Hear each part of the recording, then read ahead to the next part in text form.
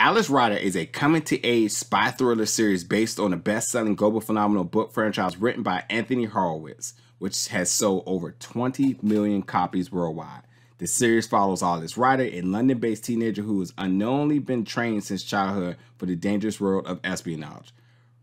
Pressured to help investigate his uncle's death and how it connects to assassination of two high-profile billionaires, Alice reluctantly assumes a new identity and goes undercover in a remote boarding school called Point Blanc. Isolated far above the snowlines in the French Alps, Point Blanc claims to set the troubled teenage children of the ultra-rich back on the right path. As Alice digs deeper, he discovers the students are in fact subject of disturbing plans which Alice will have to risk his life to stop.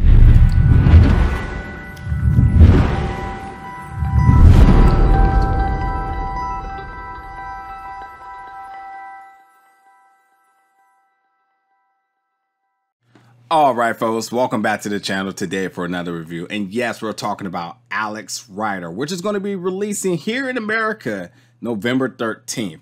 Now, this series did release back in the UK early June, so you may see some reviews and stuff about it already. But yes, it's now just reaching the US territories November 13th. And it will be IMDb TV original series, and it also will be on Amazon Prime Video. So what does that mean? Amazon Prime Video, you can watch it for free if you have a subscription, but you're getting commercials and ads, all that stuff.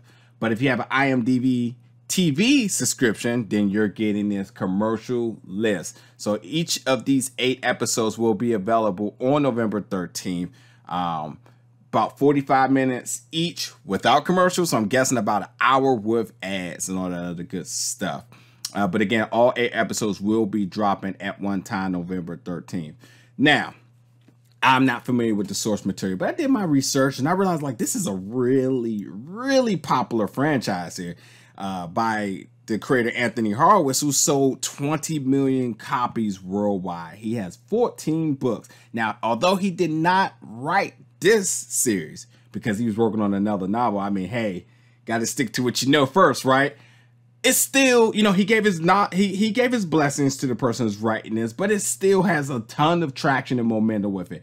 It already been renewed for season 2 back in June with the UK release. So like you can just tell that like there's a lot of people super interested in this. And for me, like, you know, the promotional work is what got me. I thought the trailers, I thought the graphics, I thought all the advertisement, I thought it just all worked for me to see like what is this series about. And of course, we've all liked spy espionage film series media for years. 007, the Bourne series, Mission Impossible, all that other good stuff. But one that is in a teenage life, a regular teenage life, shall we say, and how this is a little bit different.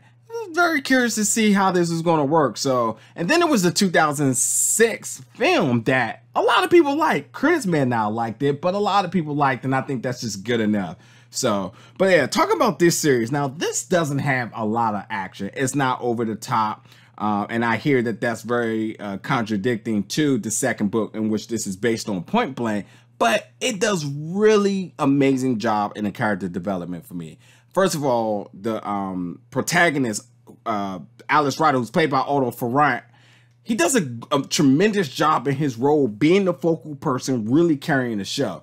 And I'll come back to him in a second, but it's how all the supporting characters, even the limited roles, really radiate off the screen. Like his sidekick is just a character who has some of the best dialogue and lines within this film. And then there's other people who just got little sprinkles throughout this series that you just like, I want more of that person. I want to see what happens with that person. And I think with a good load of confidence that we already got season 2 and that there's 14 books, you know, we're going to see this develop over time. So that's like really cool. And again, while this doesn't have a lot of action, doesn't have over-the-top gadgets and all that other stuff, the character development really carries the show that keeps you invested. And the other thing I'll say is too, because you're dealing with espionage, you know, you're dealing with weaponry and all that other good stuff. There's no gore. There's no adult language because it's free. So everyone can like it. Everyone can enjoy it. There's a little bit of something for everybody. With that being said, it's very light. So a very different tone, which you would probably suspect in coming into this. And I think that's like really, really refreshing considering that it's not the norm. Now, sure, this plot wasn't completely perfect. And of course, it's not original. And maybe some of it may not be believable, but it's entertaining. You would absolutely, for 8 episodes, you'll just be stuck to just want to get this through and just want to see how it all plays out. And then you'll be like me wondering like, well, when are we getting season 2? So it's a really easy binge. But going back to Otto, I think that he just really, he carries the show because he shows such good poise, confidence in his role, some swagger because again he's a teenage boy in school, but now he's getting ready to embark into this other life and journey that he never knew really existed, but yet at the same time he had already kind of been trained for it. So the idea of seeing this character kind of like groove himself into this new lifestyle was really, really cool. And I think that how we see him in those settings, how we see him interacting with his best friend, his family, and then his friends that's back in school, I think he just does a tremendous job in all these different elements that again, it's family friendly, that every single person can find something about it that they like. I mean, you can go as simple as his interactions with women. You can be like, well, I remember when I was like that back in high school, you know what I mean? So, and then you can see how the investigative cap gets on you and you start wondering like, what are you going to do? And how would you have handled that? And considering what's happening with this series, which I can't really tell you too much about, there's going to be a lot of those times where you're actually trying to put yourself in his shoes, trying to figure out how would you handle it, what would you do, etc., etc. And I think he just does a good job of making his character so relatable that the fans are really, really invested into it. But the 2 things I loved about the series the most, one, the score. I love the score and I love the soundtrack. Really upbeat, hip-hop sort of feel that really helped with the tempo as well. And it complemented Otto and Alex Rider. I thought it really worked well with him. It's almost to a point like you can say like he single-handedly picked it for him. And then the aesthetics here. The set pieces, the cinematography with the color, the lighting, the scenes, the panning shots, all really, really well done. So, but with this series, again, it's coming out November 13th. Like, look, this series doesn't get serious, so you shouldn't either. So if you're going there really open-heartedly and just looking for something that's really entertaining and has a story, again, that's entertaining, not the strongest, but something that, again, you're not reinventing the wheel here, that, you know, is a tone down from what you would expect from other espionage film, and also a tone down from the over-the-top action, but really drawing in on character development. Alex Rider is going to be a series that you're absolutely going to want to get through without moving. Maybe a bathroom break, maybe a food break, but for you would see 8 times 6, you got a little over 6 hours here.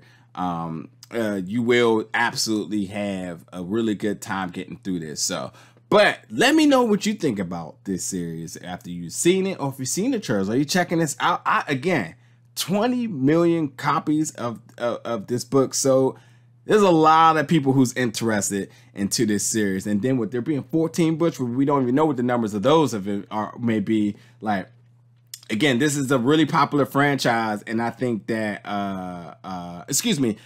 he sold over 20 million worldwide with this franchise. So we can tell like this is a really popular franchise, and a lot of people have got back into reading because of him. And, you know, that's why this series is here now. And I think that, you know, what I see now looks like that you can just tell how these characters were just really pulled from out of the text and brought to life. And they just did a really good job with the character development and the status. And I think everybody will be genuinely pleased. But let me know what you think about it. If you read the novels, let me know what you think about this as well too. And as always, so stay tuned because we got more reviews coming real soon.